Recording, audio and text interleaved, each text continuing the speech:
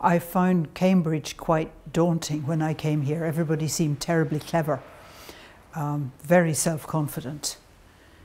And I'd never been this far south in Britain, never worked this far south before, so it felt quite alien in many, many ways. Newhall was in its new buildings just. I arrived a week before term began and couldn't get in because the builders weren't out. So it was really touch and go for the building being ready for the start of term. And I remember one Saturday, a few weeks into term, a knock at my bedroom door. It was Dame Rosemary Murray, the principal, distributing waste paper baskets. They'd just arrived. I think my challenges were probably particular to science, where there were so few women, particularly at the graduate level. It was very much a male-orientated place through and through. And I felt as a woman that I couldn't rock boats too much. You know, I pushed for a few things, but you couldn't rock a lot of boats. I remember trying to get it agreed that we could have visitors in our rooms after, I think it was 10 p.m. was the curfew hour. This was in college.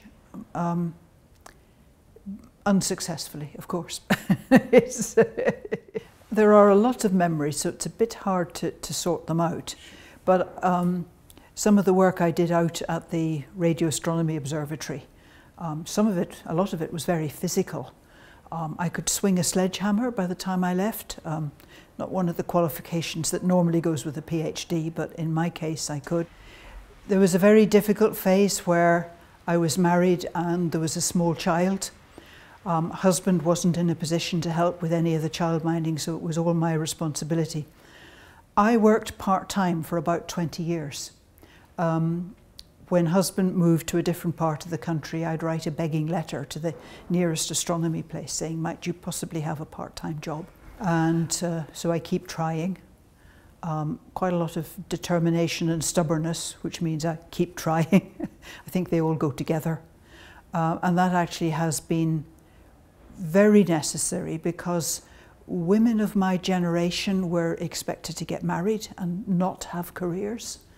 And so I was one of the women who was trying to combine raising a child with having a career. And quite a lot of breaking of taboos and conventions had to happen.